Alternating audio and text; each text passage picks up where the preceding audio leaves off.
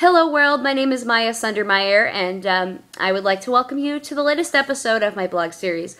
So far, I have shared my experiences with you of what it's like for me to live with autism, and two, I like to cover topics that I am passionate about that have absolutely nothing to do with autism whatsoever. And then my third one is talking about what's going on with autism in the media, and then I like to give my 2 cents on the matter from my own perspective. And so tonight I would like to share an experience based on what it's like for me to live with autism and also be, quote, labeled as disabled.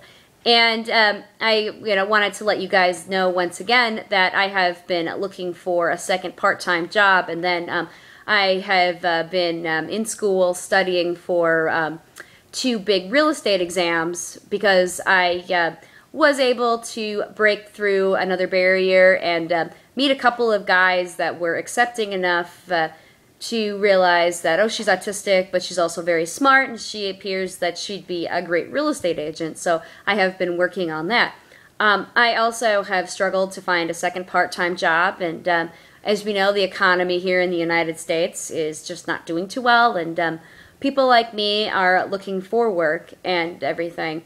Well, earlier tonight, I was talking to 2 women in my neighborhood. One of them has a son with pervasive developmental delay, or PDD, NOS, or none otherwise specified. And I was talking to her, and I was talking to another friend of mine, and we were outside, and I was talking about, I had a job interview with LA Fitness last week, and just doing regular janitorial work, and of course she was already interviewing 5 other people, and as I was going to continue the conversation, and this woman with the son with autism decided to make a comment that, well, I need to get a job coach. Well, on one hand, I think the job coach is fine because they can be a network connection, but it's very, very hard to find the right job coach who will help you succeed. A lot of job coaches just don't seem to care. They seem to, I don't know, they want to put you in a job so that they can get paid, and again, it's not about you, it's about them doing a job and collecting their paycheck at the end of the day. It's not about us going up the success scale. It seems to be all about them.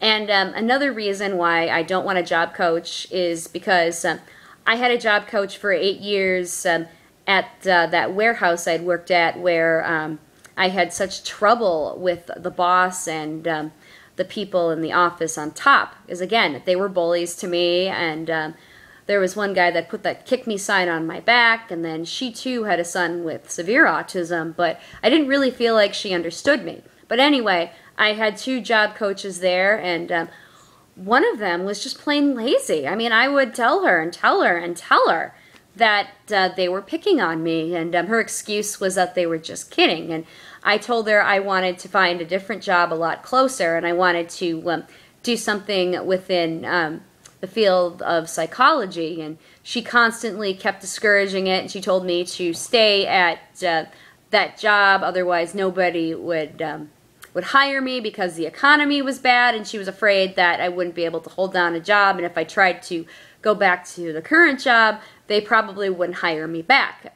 So anyway, I had managed to outgrow the job coaches sometime in my late 20s, at age 29. I was able to prove that I could work on my own, and I was able to pay attention. I was able to get the job done, and all that jazz. And I also had managed to outgrow and break through the barrier of, again, going and getting hired at that real estate office, and I didn't have a job coach there. And in fact, I was also able to report the other job coach who said that the people at the top at that warehouse were just kidding. And not only that, she had called me Miss Priss, which I absolutely hated, and she also tried to make an excuse for absolutely everything, and then she just was really mean. So, but the point that I'm trying to make is that just because you seem to have a label it's like, the economy is really, really bad right now. And I mean, people are constantly telling you if you don't have a job and you have a label, you have a quote disability, you absolutely have to have a job coach to get you into a job. Again, I mean, it's great to have networks. It's not what you know. It's not what you know. It's who you know. And it should be that way anyway.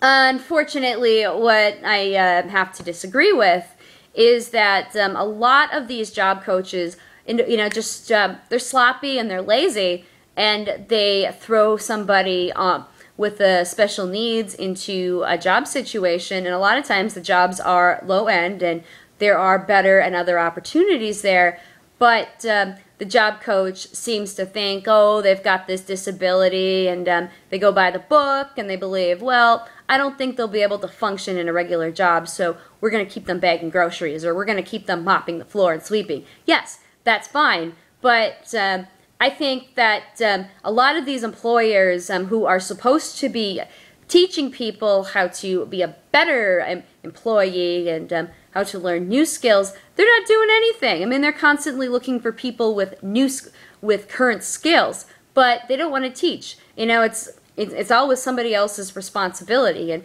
I feel like they don't want to work with any individuals with special needs, like someone with autism like me. They want it to be the job coach's responsibility so they don't have to do anything. So what I'm trying to do is prove that, hey, I'm just as able as anybody else to find a regular job, even though the economy is really bad. And I know that someone's going to like me no matter what I am or who I am. I mean, Temple Grandin doesn't have a job coach to help her write her books. She doesn't have a job coach to teach her cattle classes. I mean, there are too many people that want somebody else to be responsible for individuals with disabilities, and it's really nerve-wracking. So anyway, if you have any questions or comments, please be sure to state below, and be sure to subscribe to my channel, and also be sure to check out my link below, which is from a Blog Talk Radio. I try to talk on there every day about different issues that I have, and some other things that are related to this blog. And then also be sure to like and share with your friends and family. And if you live here in the Atlanta area and you know of somebody that's hiring, or if you are hiring and you're willing to teach me new skills, please be sure to contact me. Anyway, until next time, my name is Maya Sundermeyer, and I'm signing off now. Good night.